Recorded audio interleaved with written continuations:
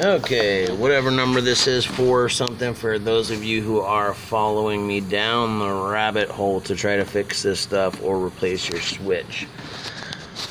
These wire harnesses right here are probably attached with clips on your car. Seems mine were already undone. You've also got vacuum lines. You got vacuum line that has to be undone here. This one that attaches to the front of the exhaust, it hooks up over here. I got that one undone and swung out the way.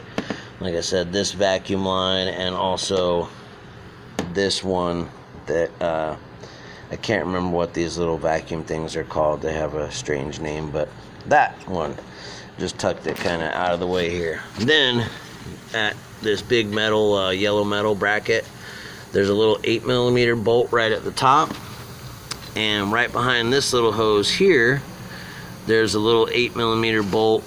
Can't really see where it goes, but right there, I promise. This 10mm one right above it, that's not the one you want. Just that 8 on the bottom and that 8 on the top is all I had to do to get it loose. Up at this corner, there's one little ground strap right here that's hooked up. So I'm gonna undo that real quick to get this whole bracket out of the way.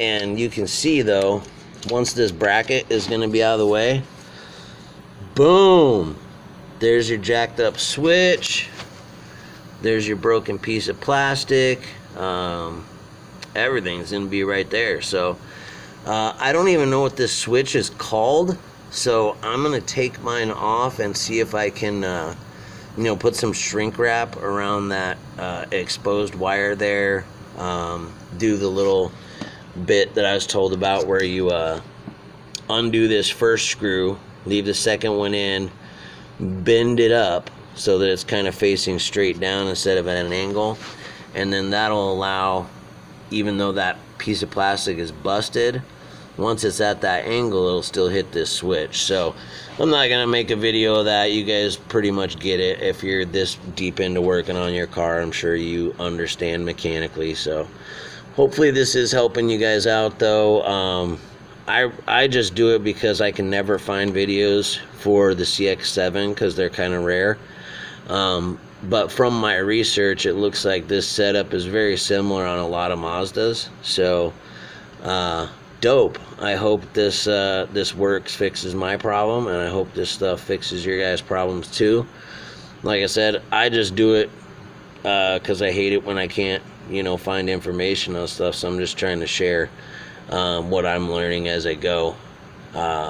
If you want to like the video, or I guess subscribe is what everybody says, I'm not worried about it, but you can try to send me a message. I'm not crazy into the internet stuff, so I don't know, you're probably better off just emailing me. Hopefully this doesn't mess me up, but richdog 2Gs 4204 at gmail.com. richdog 2Gs 4204 at gmail.com. If you guys want me to show you anything specific or try to fix something on the car that you are having trouble with, so let me know. Again, sorry to make you guys jealous that I just piped my garage in with compressed air. Got 2 inlets there, got the roll here, got the sandblaster out back. You're jealous. See ya.